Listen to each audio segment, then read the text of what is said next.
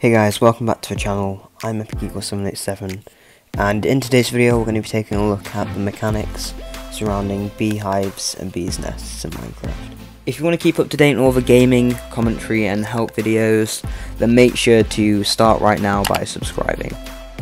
First of all, I'd like to mention that both the beehive and the bee's nest are farmable.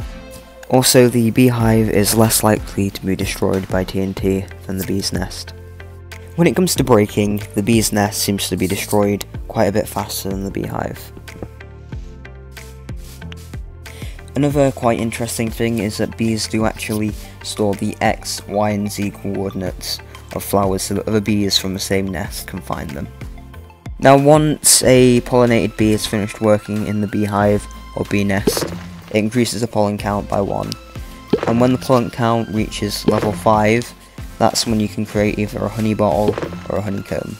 When it comes to harvesting the beehive and bee's nest, you preferably are going to use your fists to harvest the beehive and a silk touch pickaxe to harvest the bee's nest. Now just a warning, if you do harvest the beehive or the bee's nest, you are going to be attacked by bees. They will sting you, you will get poisoned, and then they'll die shortly afterwards. Now if you want to harvest them without being attacked, or with the bees actually in the hive, so you don't have to lead them to your base and you can just place it down and immediately start building some sort of bee farm, then you simply just have to place a campfire underneath the beehive. This will cause all the bees to go inside of the nest or hive and be harvestable without attacking you or jumping out of the hive immediately.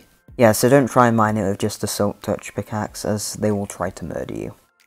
Now the crafting recipe for the beehive is as follows: a layer of honeycombs on the middle layer, surrounded by 2 layers of oak planks. When it comes to actually harvesting from the beehives, you can use shears to collect a honeycomb, or you can use a bottle to collect a honey bottle.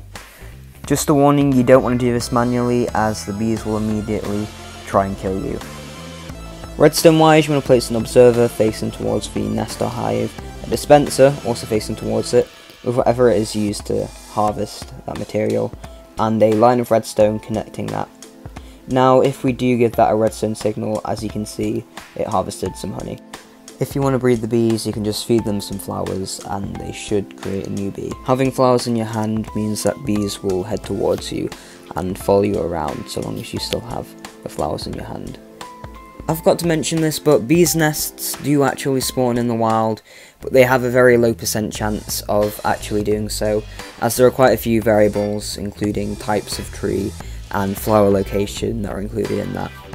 Thanks for watching today's video. I know it's a little bit of a low effort one, but I'm getting my PC set up so I can hopefully start recording on that soon.